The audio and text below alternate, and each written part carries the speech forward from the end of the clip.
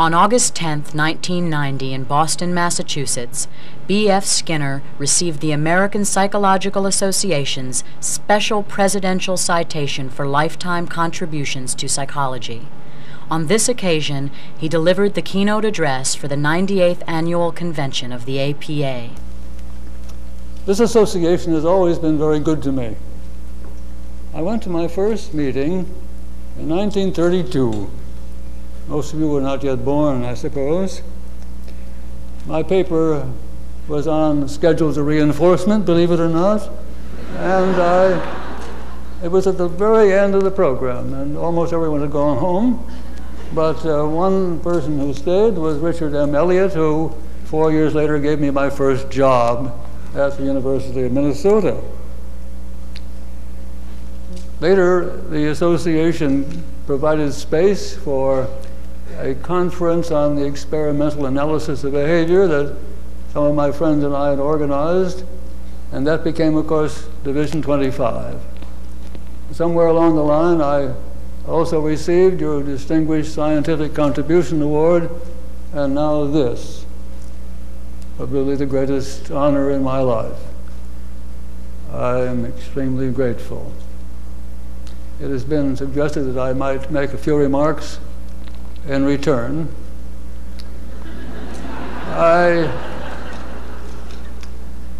Psychologists, following the philosophers, have looked inside themselves for explanations of their behavior.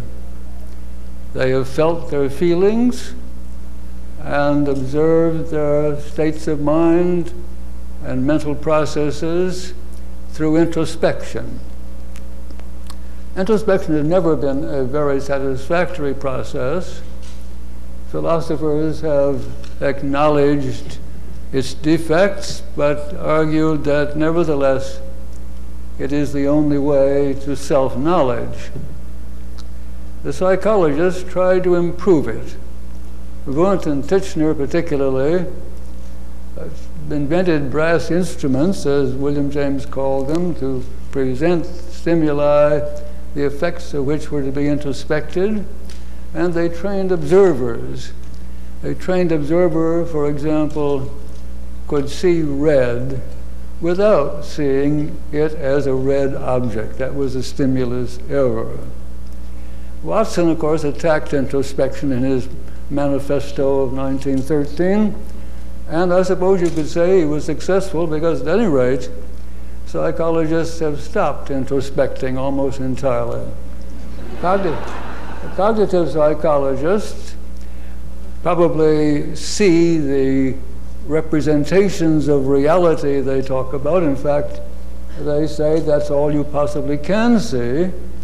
But I don't think they claim to see themselves processing them, storing them in memory, retrieving them, and so on.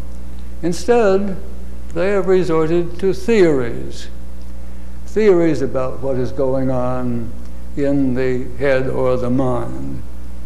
But theories have to be confirmed, and the question is, how can you be sure a theory is right until you can see what it's a theory about? Well, as you know, most of them have turned for that to brain science. The mind is what the brain does, and the brain can be inspected rather than introspected like any other organ. But does the brain really initiate behavior as the mind or self was said to do? The brain is part of an organism, and what it does is simply part of what the organism does. It is part of what is to be explained. Now that explanation, I think, can only be found by looking outside the organism, the individual, rather than within. And it is found in three kinds of variation and selection. The first of these was natural selection, which explains why we have a body and a brain at all. But there was a difficulty with that. It prepares a species only for a future that resembles the selecting past. That fault was corrected by a further evolutionary step, the evolution of operant conditioning, which enabled the environment of the individual to select behavior with contingencies that were not stable enough to work through natural selection. However, one can learn very little in a solitary world by operant conditioning, but unless you have the social environment, which is a rich set of contingencies of reinforcement and responsible for the elaborate repertoires we all acquire. Cultures also evolve, and that is the third type of variation and selection. Now, if these three external kinds of circumstances explain what the body does, then what is this mind or self supposed to be doing? Does it exist? There seems to be no room for it in a scientific account.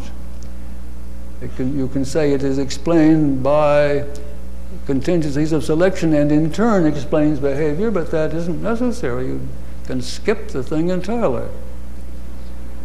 Well, let's start again, and we'll start a long way off.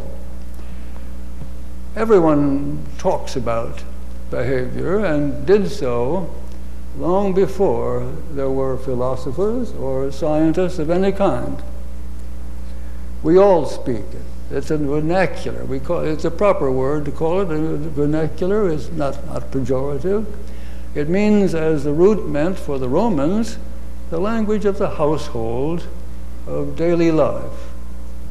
We all speak it. It is a language in which newspapers, magazines, and books are published. It's the language of radio, television. When they are talking about the individual, it is a language used by psychologists, sociologists, anthropologists, political scientists, and economists, all the behavioral sciences. It is the language used by professionals when they deal with their clients for the very simple reason it is the only language the clients understand. Now, there's a very curious thing about that language. The vernacular refers very richly to feelings and states of mind, so that there is some reason to suspect that we are back with what psychologists have been looking for. However, if you examine the terms in the vernacular, you find that each one has a double meaning. I say, I'm hungry, and I think I'll get something to eat. Now, what am I saying? Am I mentioning a feeling, hunger, and am I talking about some cognitive process called thinking, or am I conveying to someone something about my personal history? To say I am hungry is to say, among other things, I haven't eaten for some time. To say I am hungry, among other things, says, if you give me some food, I'll probably eat it. The terms in the vernacular which seem to refer to feelings and states of mind are really talking about contingencies of reinforcement, about the world and about its effect on people. 3 years ago, I published a paper in the American Psychologist. I've had too great a share of that journal, I'm afraid. But it was called The Origins of Cognitive Thought. In it, I considered perhaps 70 or 80 words each of which referred, on the one hand, to a mental process of some kind, but on the other, to a purely physical kind of thing, either to the kind of situation in which a person finds himself or herself, or the contingencies which are operating to select behavior appropriate to that situation. There are, in my own experience, some 1,500 words that have that double meaning. Now, what has happened, I think, is that psychology has split in two ways. One part going in the direction of finding out the essence of the feeling, the essence of the cognitive process, and the other going in the direction of references to contingencies of reinforcement. The psychologist who is a professional, who is a practitioner, uses the vernacular of his or her clients to find out more about what has happened to them and what they are probably going to do. The psychologist who claims to be a scientist, investigating, searching for an inner originating, creative, or initiating self, is quite different and is doing quite different things. What has happened, I think, is that psychology has advanced as a practice, as a profession, far more rapidly than as a science. It began as a science. That is, it began as an effort to discover what was going on inside the mind or the self. But as the membership of this organization shows, it was the people who were interested in that particular topic soon became the minority. They were not only replaced by the professionals, but by psychologists who didn't care too much about what was going on inside, but were interested in behavior, not necessarily as behaviorists, in teaching, clinical psychology, developmental psychology, and so on. And those became important sciences quite apart from an effort to isolate an originating mind or self. The whole notion of selection by consequences seems extremely difficult to understand. We've seen what has happened in evolution. It is still true that biology cannot be properly taught in America because those who call themselves creationists or creation scientists oppose it as some kind of threat.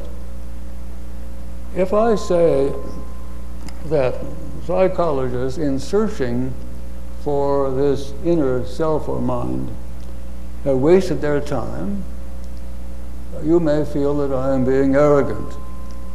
If I say that the philosophers who, over the centuries, have tried to discover themselves in that sense, that I am being arrogant. But I would call your attention to the fact that equally or even more brilliant men and women over a much longer period of time have been trying to establish the existence of and the nature of a different creator, in this case spelled with a capital C. Now, that is a very great problem. And you know how difficult it has been for natural selection to be accepted.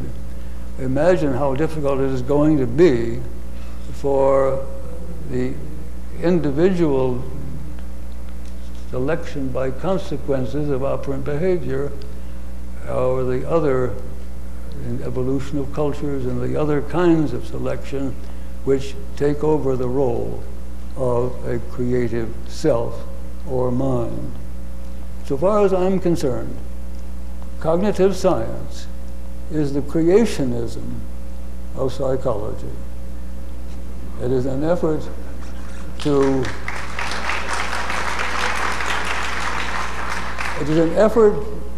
reinstate that inner, initiating, originating, creative self or mind, which in a scientific analysis simply does not exist.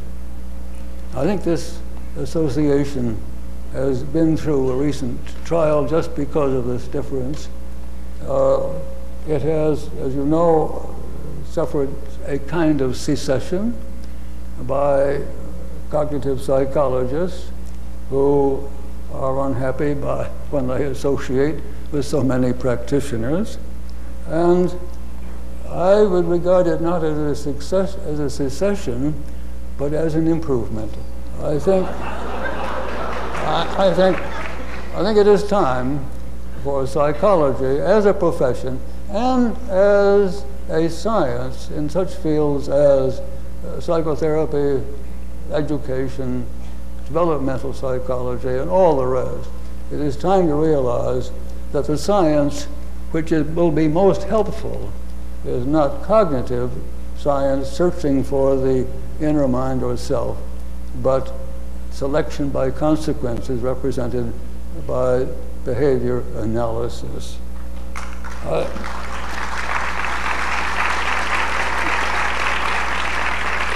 Looking back on my life, 62 years as a psychologist, I would say that what I have tried to do, what I've been doing, is to make that point clear, to show how selection by consequences in the individual can be demonstrated in the laboratory with animals and with human subjects, and to show the implications of that for the world at large in not only the profession of psychology, but in consideration of what is going to happen to the world unless some very vital changes are made. Any evidence that I have been successful in that is what I should like to be remembered by. Now, once again, thank you for this award and for your attention.